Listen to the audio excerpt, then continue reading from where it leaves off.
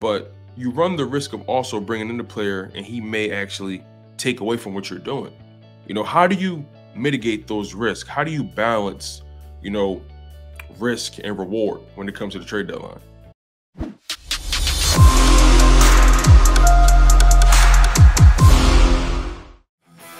It's a happy Tuesday, NFC East fans, and good morning, NFC East. Once again, my name is Jeff Kerr from CBSSports.com, and got my man Tone Shields here. Yes, sir. What's the vibes on this Tuesday? How you feeling, man?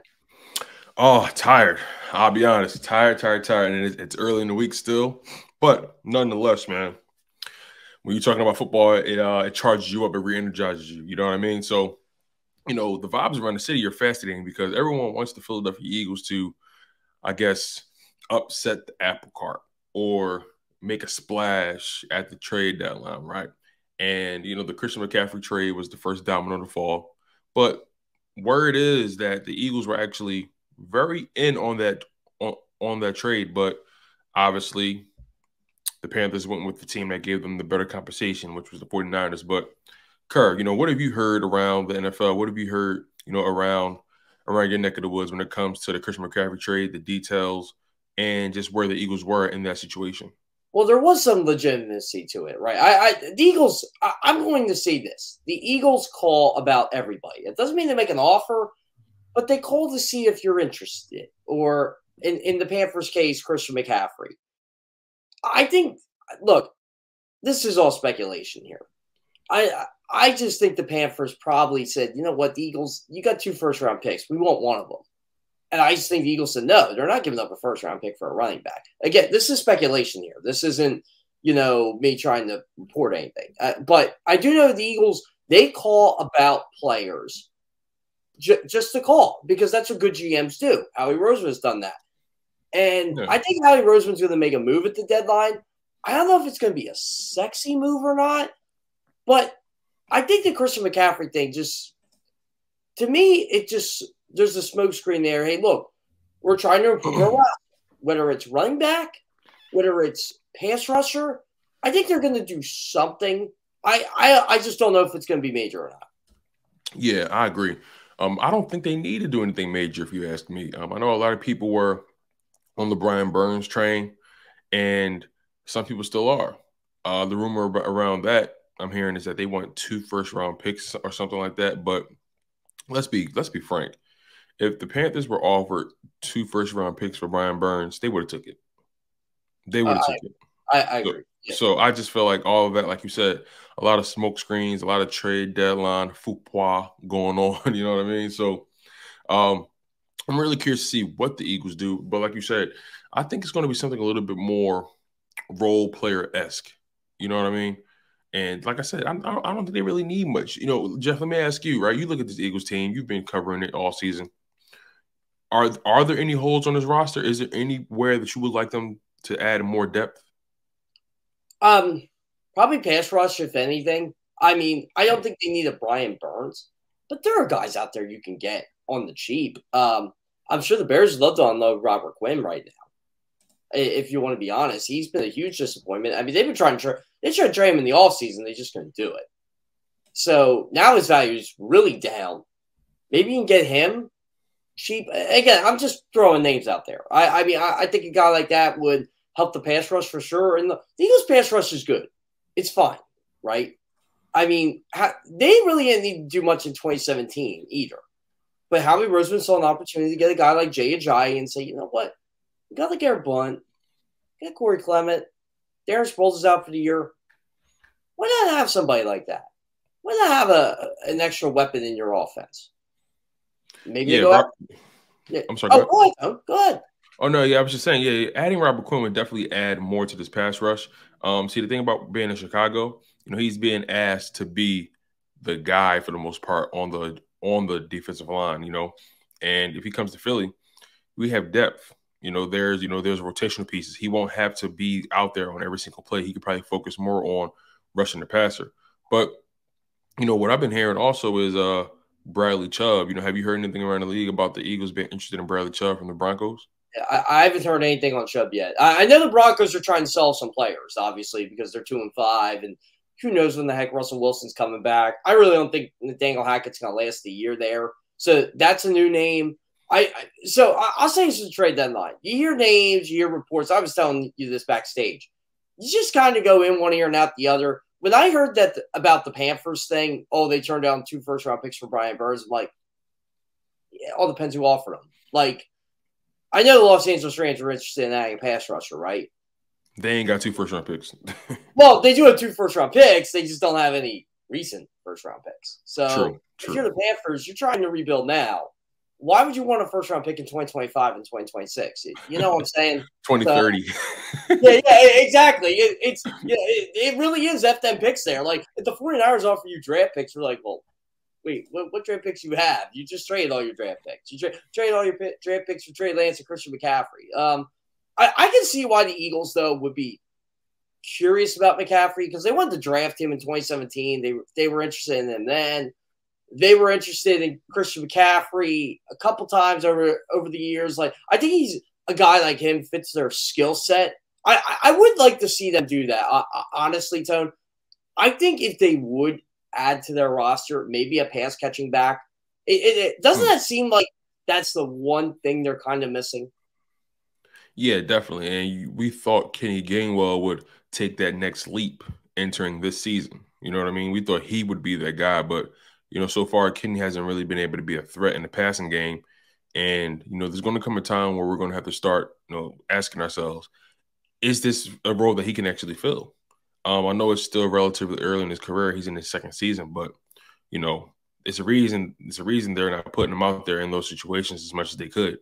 But I think you're right, though. Ultimately, the pass catching back has always been a staple in the Eagles offense. You think about Brian Westbrook, you think about LaShawn McCoy, who wasn't really a prototypical pass and catching back like B West was, but he still did it. Even Deuce Staley did it at times and stuff like that. So that's just something that they're used to. The Philadelphia Eagles are notoriously known for being a screen team, even back in the Andy Reid days. One of the best screen teams to ever play during the Andy Reid era. That was some beautiful screenplay. But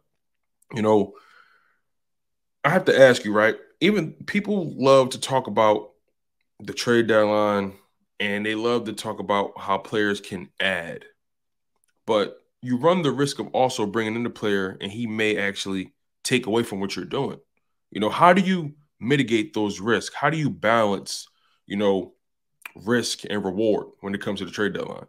See, this is why I think the Eagles make not like a major splash, but like minor moves. Like, say you add,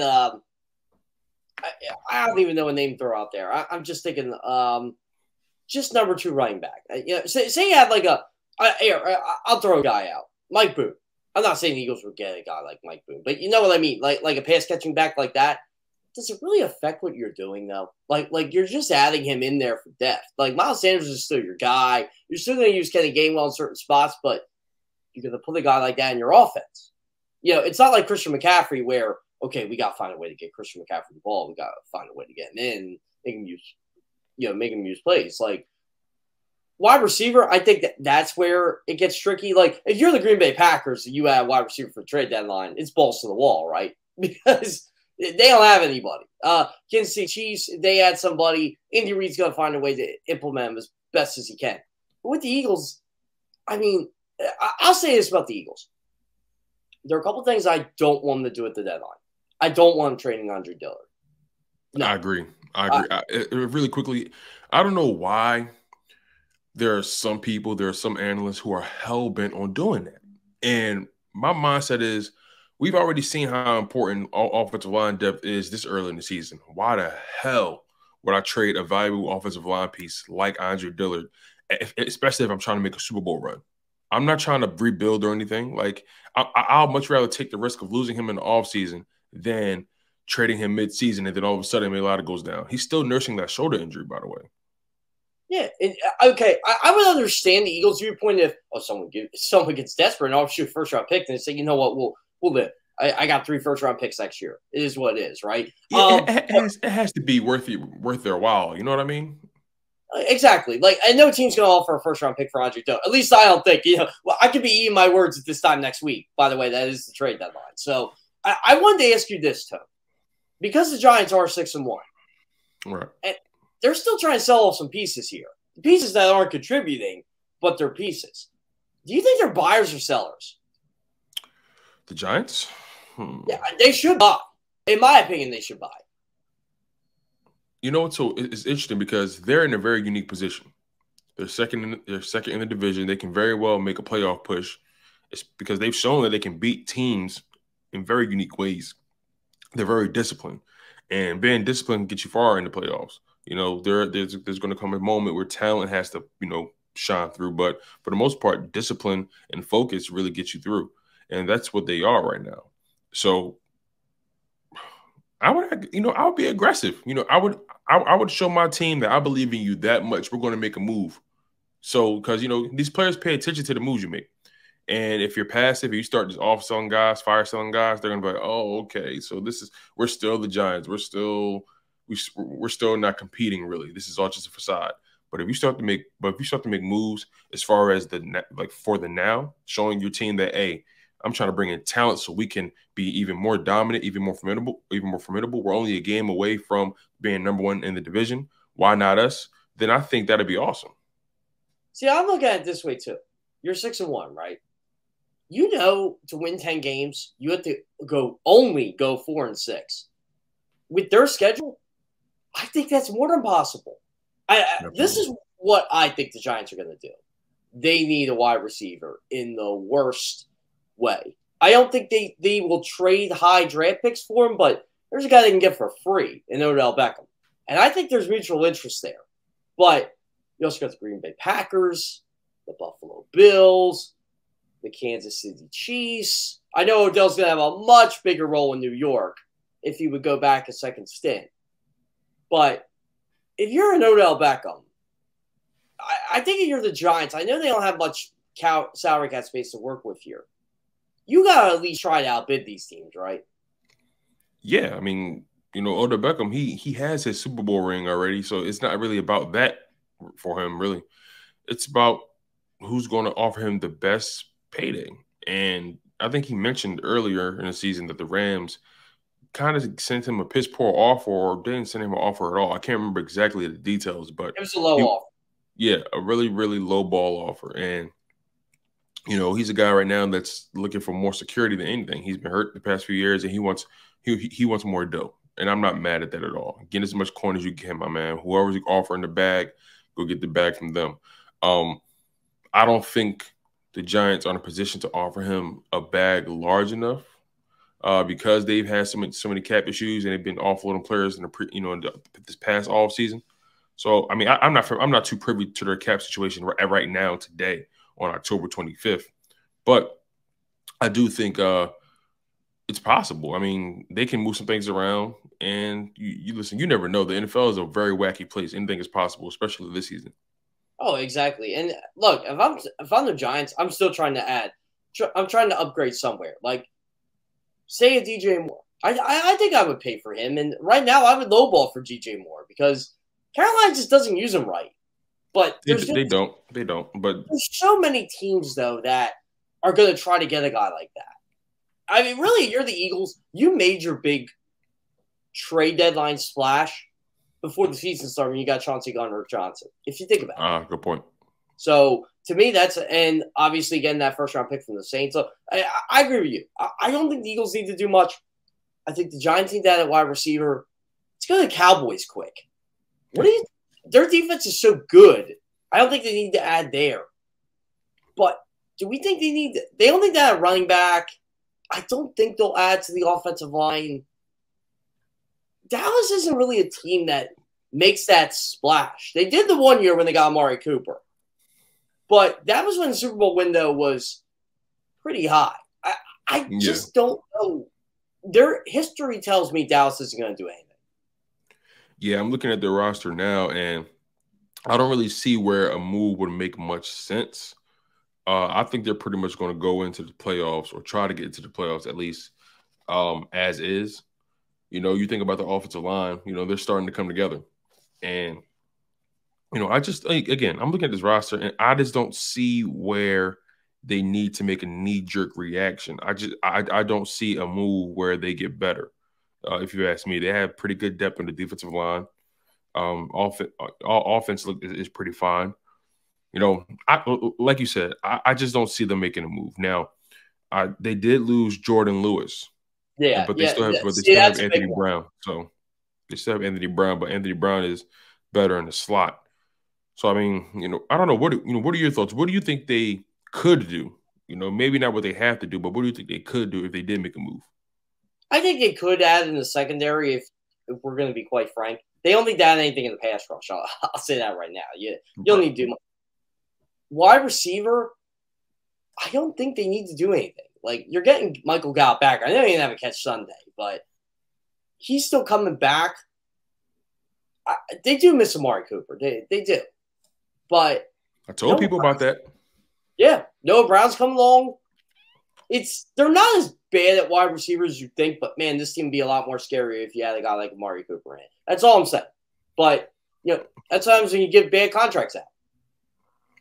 Yeah, I mean, I try to tell people that CeeDee Lamb, and he's a very good player. He's a good player. But there's levels to this thing. And before the season started, you had people saying, "Oh, CeeDee Lamb is better than AJ Brown." I'm like, I don't know what you guys are watching. There's a difference in the way they approach that position. AJ Brown takes the lunch money. CeeDee Lamb asks for it nicely. There's a difference. And I don't know. That's a side topic that I've been thinking about. But I just think that the Eagles in general, they don't need to make a move that's really big. They're pretty much good. They need a foundational piece. They need something that's going to add to what they're doing. It doesn't require too much of a startup cost. But we have our guy Brian DeArdo behind the scenes, ready to pop in. Any final thoughts before we hit this break, Jeff? Oh man, this is going to be a really good conversation. Brian is one of my close friends at CBS Sports. I'll tell you what, this guy knows his NFL history. He definitely knows a lot about the Steelers, and that's who the Eagles play this week. So if you want to get the lowdown on the Steelers, you'll want to tune in to Good Morning NFC East because Brian's your guy. Hey, you guys heard it here first. He's Jeff Kerr. I'm Tone DeShields II. You guys are locked in on Good Morning NFC East. We have our guy, Brian DeArdo, coming up next. Don't move, you guys. Stay right there.